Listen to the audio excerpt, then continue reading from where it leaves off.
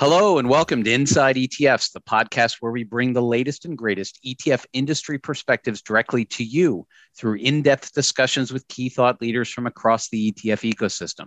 I'm your host, Douglas Yones, the head of exchange-traded products at the New York Stock Exchange, the home of ETFs.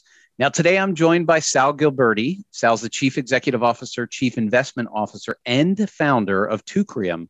Now, if you're not familiar with Teucrium, the firm is an ETF provider focused solely on U.S. agricultural products, covering everything from corn, soybeans, sugar, wheat, in addition to a broad commodity ETF made up of all of the above. Sal began his career in commodities with Cargill in 1982. He then traded energy and agricultural commodities at DLJ, Merrill Lynch, and Bear Stearns. And immediately prior to founding Teucrium, Sal headed the renewable fuels and commodities derivatives liquidity desk for New Edge USA, a subsidiary of SocGen. While there, Sal developed the standard contract used today in the ethanol markets, and he has designed a variety of commodity-based ETFs, is considered one of the world's experts regarding investments in agricultural and energy. Sal, thank you so much for being here today. It's always a pleasure to speak with you, Douglas. So let's get right into this. How did you begin this career in the commodities markets? What is it that attracted you to that part of the financial industry? That's a great question. I always love to buy and sell things. And literally in school and in college, I saw an ad on the jobs board for a company called Cargill, whom I had never heard of. And I looked them up on microfiche. It was a long time ago in the early 80s. See who they were. I read a bunch of articles, everything I could find on them, went to the interview. My girlfriend at the time, now my wife, gave me a tie. You wore ties in those days with pigs on it. And I walked in the interview and said to the guy, "These are pork bellies. I want to trade for you." And he hired me. He hired me on the spot. And I ended up trading oil and answering to the Geneva office in Cargill. It was fun time. So for our younger listeners, we'll let you Google microfiche later. And for those that remember the microfiche days, let us all just be happy they're behind us. Now, as many of our listeners do know, the New York Stock Exchange parent company, Intercontinental Exchange, has been a leader in revolutionizing and creating a more efficient and transparent market for energy and for commodity products for the past 20 plus years. You've been in that space during all that time, Sal. Tell us how you've seen, whether it be what ICE has done, whether other markets have done for commodities. What have those changes felt like for the last 30 years? And how are they impacting ultimately, investor access, right? This is a podcast for advisors, for investors. How should they think about the landscape of commodities as that change has occurred when it comes to their ability to access the commodity markets, to trade them, how pricing looks, how costs happen, et cetera? Okay, I think people forget that gold wasn't tradable until the 70s, and oil wasn't tradable by mere mortals until the mid 80s.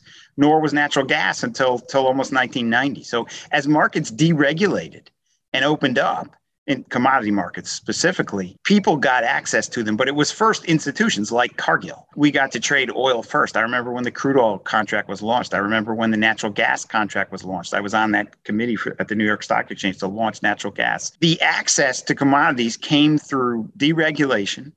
And then the exchanges, of course, jumped on it and listed all kinds of contracts. And then ETFs came about. Now we're pushing 15 years where you could trade commodities through ETFs. And so you had this broad progression of access to the commodity, first future, then retail futures, and then through the ETF mechanism, which is a brilliant mechanism, which allows people to get direct access to commodities. And that's only about 15 years ago. So we have this broad ability to access that advisors literally did not have 15 years or more ago. And no investor had who wasn't trading futures 30 years ago. And of course, the electronic trading, ICE, you used to be in the pit, like Trading Places. The movie Trading Places, which now the audiences are so young, they don't even know what that movie is. It's astounding.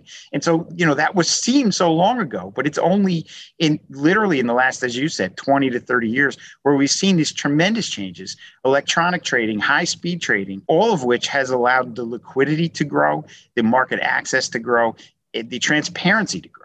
which is good for everyone and good for markets and in the end, good for consumers of commodities, which is everyone on planet Earth. And any naysayers that think we only talk about ETFs on this podcast, we've now given you a movie to watch. If you haven't seen Trading Places, we're giving you things to Google. And you're so right. I mean, access to commodities, I think about it through almost the majority of my career, Sal. I might have a viewpoint, and in fact, we're going to get into it in a moment because I want to talk about what's going on in Russia. But I see these headlines going across the screen about Russia and the volume of wheat that's being produced between Russia and Ukraine. In most of modern finance history, you and I might have a belief about, or we might want to express an opinion in our portfolio about where price of wheat might go or price of corn might go. It really took ETFs to be able to bring that to you and me to actually reflect that, because unless you were an institution, individual traders really had no access, right? I mean, you and I as an individual, it's very difficult for us to go out and trade, sugar futures, I assume. Is that correct? Well, yeah. I mean, futures trading is a really interesting thing. It's highly dangerous. It's highly leveraged. It takes a certain skill set. And in fact, today, I bet you 98 or 99% of all institutions managing money, all people who manage money, be it their own or on behalf of someone else, still are restricted or not allowed completely to open a futures account. Futures require a high degree of specialized expertise.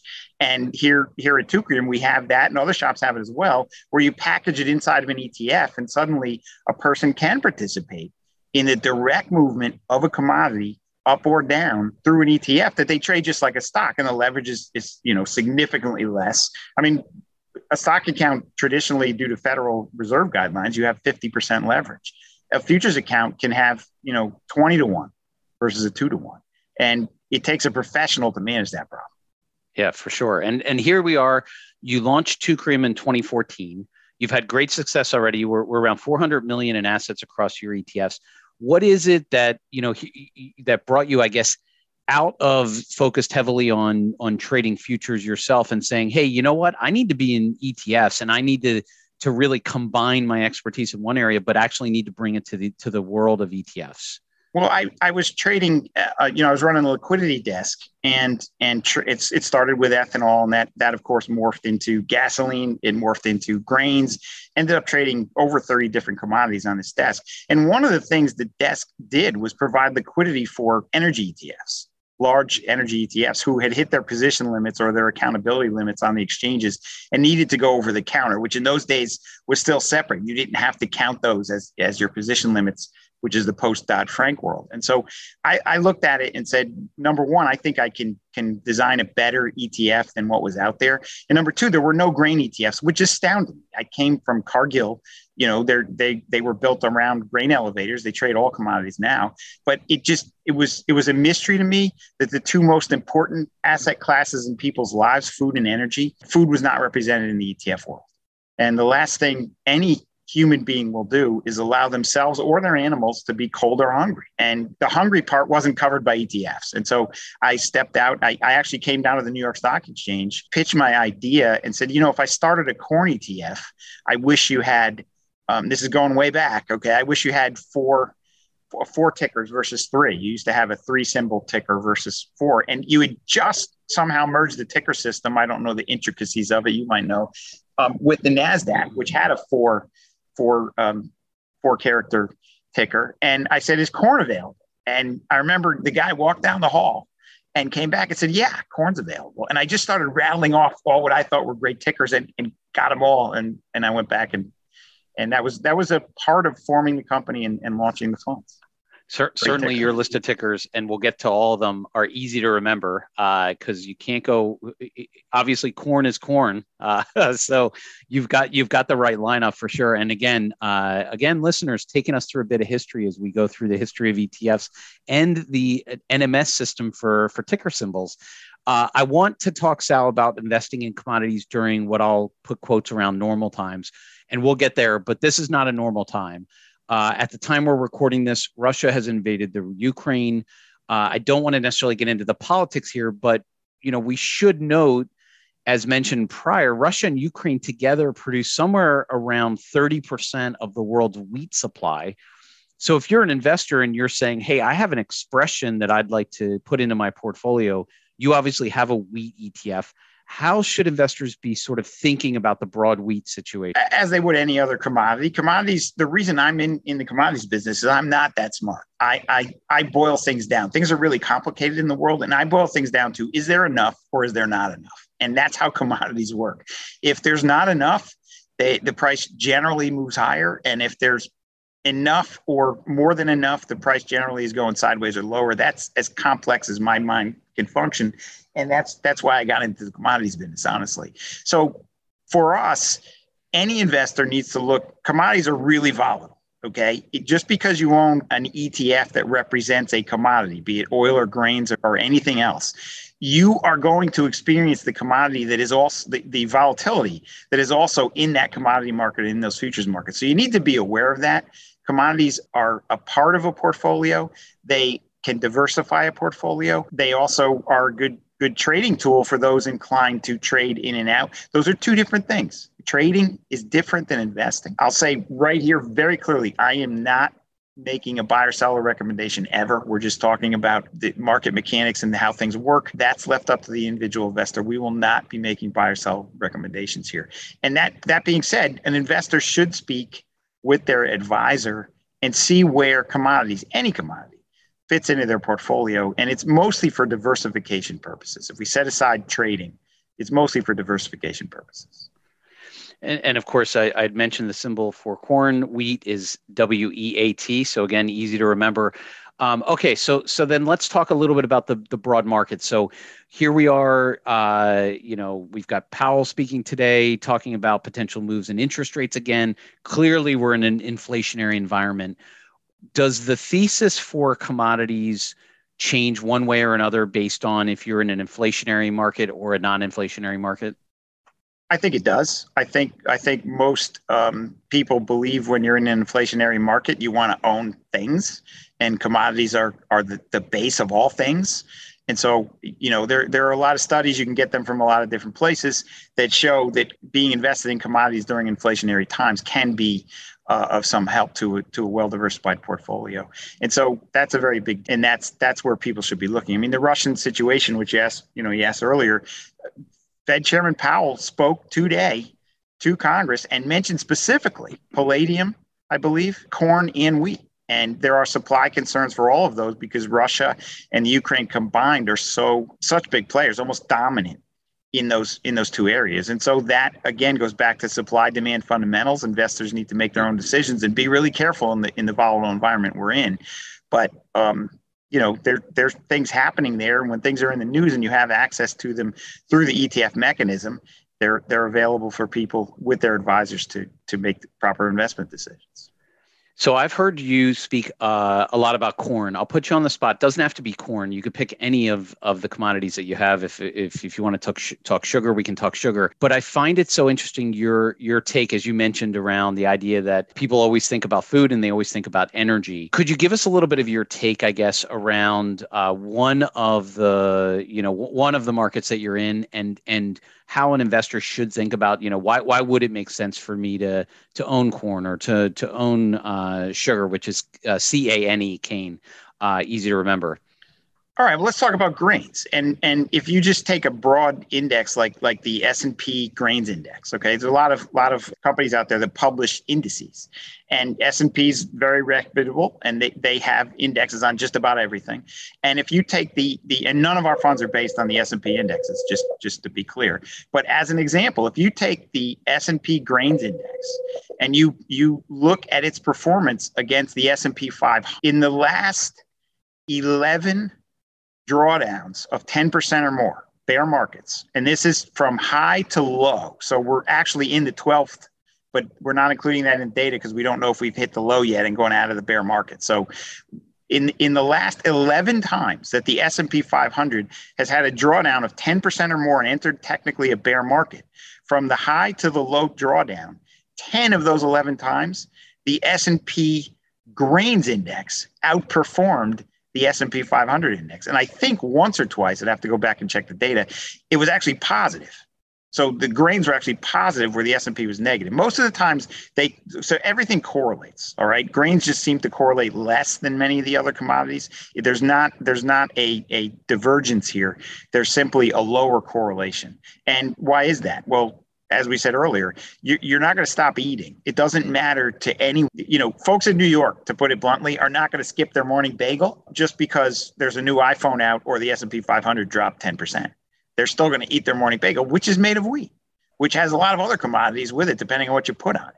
And so, that is why, as one of the guys in my shop says, our head analyst, Jake Hanley, he says, grains zig when stocks zag. And that's what you want for a diversified portfolio. So people who look at that, and again, that study that we did, and you can find that on our website, the last 11 times the S&P 500 is worth repeating, declined 10% or more, the S&P Grains Index either declined less or went up. So it really helped a diversified portfolio by holding grains. And of course, that website, if you're not familiar with Teucrium, it's Teucrium. It's teucrium.com. And you can find a lot of the information Sal's talking about on their website. I want to talk again a little bit more deeper about commodities, because there is a difference. And if you're a novice and you're coming into this, there's a very big difference between the spot market versus the futures market. Could you talk a little bit to our listeners about what the differences are? What is that? And ultimately, what does it mean to them as an investor, right? If they're investing, thinking potentially they own one versus the other. Absolutely. That's a great question. We'll take a couple minutes on that because that's important, Douglas. Spot price is the price of that commodity right now. If you had to buy the actual commodity right now, that's the spot price. So let's just take oil, and I'll make some numbers up. Okay. If you want to buy a barrel of oil right now, let's just say it costs $100 for ease of example. It actually is right around $100. But yeah, I think it's 110 today. I think it hit high. Yeah, so let's just say 100. So that's spot oil. But so commodities, a normal commodity market has what they call the cost of carry built into it. And some people call that a big fancy word, contango. Very simple. I remember it because they both begin with a C. The cost of carry begins with a C. Carry and contango both begin with a C. What it means is if you buy something and hold it, you have to store it, and there's a cost associated with that. So if you buy a barrel of oil and store it, it's going to cost you something, and we'll make up numbers, okay? Let's say it costs you $1 a month to store that oil. So if you buy a barrel of oil today for $100 and take delivery of it and put it in storage, next month, that oil, all else being equal, and all else is never equal, but all else being equal, that oil should be worth $101. Because you paid $100 for it and you put $1 into storing it. So in a perfect world, all else being equal and no insurance costs, no interest costs, let's just pretend it just costs you $1 to park this oil somewhere. Every month that goes by, the oil should be worth $1 more. So that's a normal market. It's called a carry market or a contango market. And the only way for you to participate in that market is to actually buy physical oil, take delivery of it, rent some oil storage space for the oil, and hold it and then resell it in the future. Now, it's really hard, and normal people don't do that. An ETF can't do that either. It's too hard and too expensive. An ETF will hold futures, and futures are just that. They are for delivery in the future, and there are very strict limits on how much oil, how much of any future of any commodity you can own in spot month, meaning you're about to take delivery. And, an oil tanker, if you own futures, an oil truck's not going to pull up to your front yard and say, where do I put your barrel of oil? What they do is there are delivery points and storage points where you make and take delivery. Only the pros do that. If you're an ETF and you're buying futures, you're going to buy futures, but you have to sell the spot month future because you're not going to take delivery. So you own the second month future. So while spot oil is worth $100, just say in our example, what you actually own is worth 101, or you're going to pay 101 for it because you have to buy that future. You have to buy that future contract and hold it. The ETF has to buy that. So what will happen is at the beginning of the year, the press will say, well, the spot oil is worth $100. Okay. At the end of a year, they'll say spot oil is worth $100. Well, guess what? If this price of spot oil didn't change for a year, you would assume your investment would be flat. If you own that oil and paid $1 a month to store it, your oil is only worth $88 to you. because you have $12 storage in it. So that's where people lose money. And the ETF, because futures prices are perfectly priced all the time and factor in that storage, your ETF's only going to be worth $88.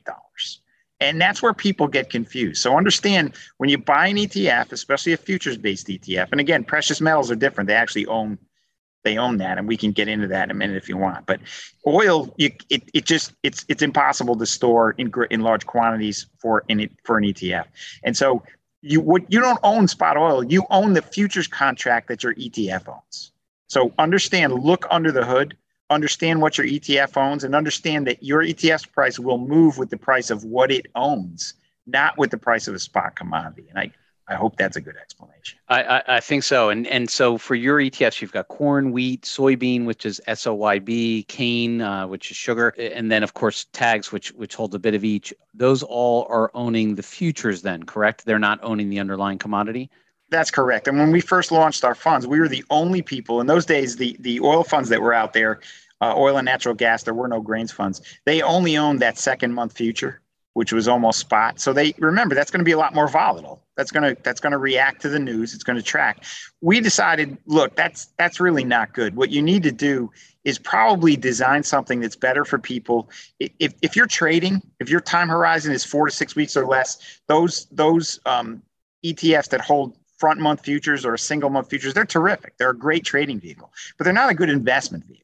What you want are ETFs that hold out the curve, and there are many of them, not just Teucrium ETFs that do that. But if you're going to be a buy and hold investor, and by that I mean more than 4 or 6 weeks roughly, you want to own an ETF that owns things out the curve. We happen to design ours so that you own the second and third month, so that you do spot that track that spot month, a little better price. And then you own what we call an anchor month. So for instance, in corn, that's December. And why is that? That's because the December contract is the contract that's most widely used by farmers to hedge their product when it comes out of the fields in the autumn, in the late autumn. And so you want to be where the pros are. And the further out the curve you get, normal humans aren't trading that. People who just think about those commodities are trading that. That's what they do. You want your money to be parked with those people.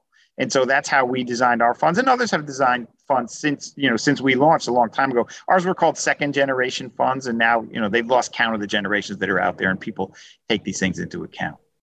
Got it. And staying, on the broad commodity market for a minute, right? A lot of conversation, certainly not only in this podcast, but certainly across, I think, advisors, there's a lot of conversation around this ESG focus, how we think about ESG. Part of ESG tends to also bring the idea of climate change. And we've had a lot of discussions with other experts that talk about the potential for climate change to impact certain areas of the market. And certainly, I have to imagine this comes up in your world in agricultural markets. Are there ways that those that are investing, that are trading corn, soybeans, wheat, sugar, are there differences across them? How are they thinking about environmental change, environmental impact?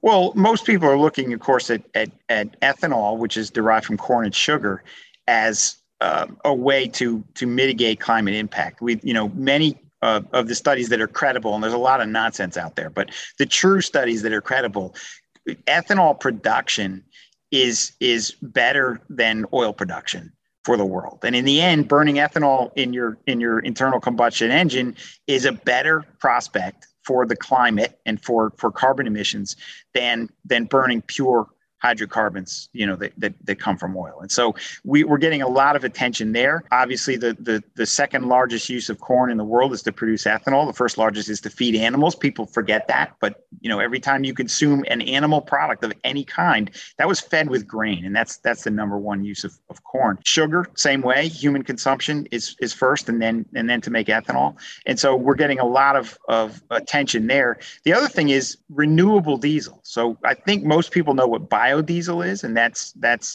diesel fuel that has 5 or 10% of say soybean oil mixed with it, blended with it, and that makes it more environmentally friendly. But there's something now which is actually chemically different. It's called renewable diesel. That those plants are being built around the country and in fact around the world, and that uses oil seeds as a feedstock, and that produces things that can be burned in airplanes. They've run Air Force jets on them. There are airlines that say they're going to go to renewable diesel. So that's going to impact at some point all the oilseeds markets, not just soybeans, but palm oil and sunflower seeds and rapeseeds and everything. And again, there's cooking oil, and then there's cooking oil that's going to be used for fuel. There's waste oil that's used for fuel, which is happening now. And the way they process it, it's renewable diesel versus biodiesel. And that's a really important distinction that's up and coming. You'll see that happening over the next 6 to 18 months. It's happening now. New plants are coming online. And that's going to be a new demand source for oilseeds. Yeah, I was going to say that ultimately as an investor, then where does that net out? Does that mean as a result of more focused on renewables that there's more demand for the underlying commodity, or how should we think about that? There should be more demand, but again, the technologies evolve very quickly. And as we wind down, alternative fuels, will ethanol that makes jet fuel, okay, ethanol is gonna it's called aviation fuel. So when you make an environmentally friendly aviation fuel, that can come from ethanol. So as we get rid of internal combustion engines on the ground, you can't run an electric engine in the plane. No one's figured that out yet. So the combustible fuels are going to be used in airplanes more than in cars. Now, I don't know how long that's going to take. Is that going to take 20 years, 30 years? We don't know. But the macro trend is going to be for the fuels that are used now in ground-based internal combustion engines. Some of those are going to be converted for use in internal combustion engines in the air. And right now, the two that are targeted are going to be ethanol and renewable diesel. Interesting. And it's so interesting when you start to get down into the deep world of ethanol, because I know you've talked about it a lot. I've watched some of your interviews where you talk about ethanol. And I always in the back of my mind think of my dad, who's an avid boater, and his anger towards ethanol for boaters. But I wonder if you'll see, maybe you have a prediction for us on the marine world. Will marine engines ultimately adapt? Well, the electric engines they use around here for fishing is about as close as I can get to that. What they're going to do, bunker fuel for ships, ocean-going ships, is a very big deal. But again, that's not gasoline. So for the sports enthusiast who's like your dad, who's got a boat for pleasure and he's using a gasoline engine, that's a problem. Ethanol attracts water, and you've got to get your gasoline without ethanol. But I'm guessing those people are working on solutions to that now. But that's a pretty small sector of the market, not really going to move the needle there. I imagine. Sal, I know we're talking a lot about the different commodity space. Again, for those listening, you can find a lot more at Teucrium.com. But I want to shift gears slightly to what has become a favorite, at least topic across most, I think, tables across America, which is Bitcoin and cryptocurrency. Teucrium, here we are talking commodities, but Teucrium, by far, you've been interested in the Bitcoin and cryptocurrency space for a while. Tell us what you're working on and what you're thinking with respect to where that might lead for you and your business. Well, as you well know, we were the first to file in the latest round when you knew you could file for a Bitcoin fund. And I can't say more than that because it's still an active filing. So we can't really go there. But we did file for a Bitcoin fund, futures-based Bitcoin fund. That's public knowledge. Bitcoin's here to stay. What we do with that fund or other funds that come, I just can't comment on it right now. But I'll say this. Bitcoin, I think, has taken an immense amount of money away from gold. And I know that, since we're talking commodities here, people are wondering why the price of gold kind of leveled off and didn't go anywhere. And my brain reduces everything to supply and demand. And gold gets mined. You can look up the statistics. There's an amount of gold that's going to be mined every year, and it's increasing every year. And there's Bitcoin gets mined electronically, and there's an amount of Bitcoin that's going to get mined, but it's finite and decreasing every year. And so, or at least harder to mine every year, which means it will start to decrease if it hasn't already. I don't know. But the point is, I think Bitcoin is a store of value. It's not a transactional platform. Obviously, it's not fast enough. And there's Ethereum and Solana and all these other things that are going to light years ahead of Bitcoin. Bitcoin is a store of value, just like gold. But I think when you start looking at Bitcoin when it was at its price highs and almost worth $1 trillion all by itself, that's so much money that had Bitcoin not existed would have been in gold, I think we would have seen gold at much higher highs. But there's supply and demand of both money and the asset that money's chasing. And we had plenty of supply of money and it went to Bitcoin. That's what it did. And so my view is gold versus Bitcoin. I think Bitcoin wins that in the long run. I think in terms of a value play, you can't, other than turning the electricity off, you can't turn Bitcoin off. And I get it that the SEC has not approved a physical Bitcoin ETF. I think that people are not being realistic if they think the SEC will approve a physical Bitcoin ETF. And I've said it many times, the difference between Bitcoin ETF and a gold ETF is clear. Gold, you keep vast amounts of it in a big pile, and there's a no-neck guy with a gun standing in front of it, and you can go with your auditor once a year when you're auditing your fund and its holdings and see that guy and touch that gold, and it's there. And with Bitcoin, well, all of us know it's real, it's safe, it's there, You have basically a pencil neck computer geek pointing at his screen saying you have to believe in this code and the Bitcoin's there. That's never going to pass muster just from an audit standpoint. It's just not. And you got a lot of years to go before a physical Bitcoin ETF gets approved by the SEC. And that's the reason. There's a lot of other reasons, but that is the main reason. That's it. I have to say, I find it fascinating that you compare things based on the size of people's necks. But let me continue. I have a favorite question I'd love to ask all of our participants. And by the way, for our listeners, I apologize for any noise you're hearing, ringing and beeps. Sal is literally calling us in from his trade desk. That's how involved he is in the commodity market. So Sal, thank you for the time. I want to ask you my favorite question, which is you look at your lineup and when you launch an ETF, I know, anyone who's been in that space has said, boy, this thing's going to really take off. Is there an ETF in your lineup that you think should have really taken off, should be, really well known, widespread, and just hasn't gotten that lift yet that you were expecting? Soybeans. Corn is the largest commodity grown in the U.S. It's just gigantic. But corn and soybeans fight for acres, and often they're planted equal amount of acres. Soybeans are worth more than corn when there's an equal. It's astounding that people ignore soybeans unless they're eating edamame at a dinner. So soybeans, again, reminder, ticker symbol SOYB. Sal, thank you so much for joining us from Teucrium. That's a wrap on this edition of the Inside ETFs podcast. As a reminder, you can find this episode as well as many other episodes of the Inside ETFs podcast on the New York Stock Exchange's website, homeofetfs.com. Thank you so much for everyone for joining us as Sal shared his insights. Stay tuned for upcoming episodes featuring thought leaders from across the ETF ecosystem. I'm Douglas Yones, head of exchange traded funds at the New York Stock Exchange, the home of ETFs.